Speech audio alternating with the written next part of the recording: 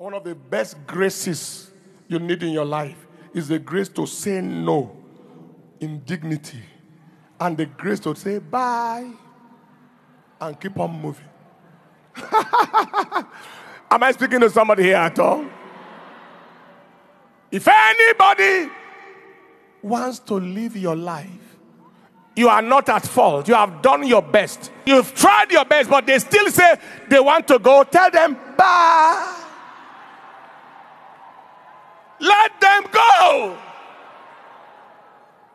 God may be delivering you from something in the front that you may be struggling to keep.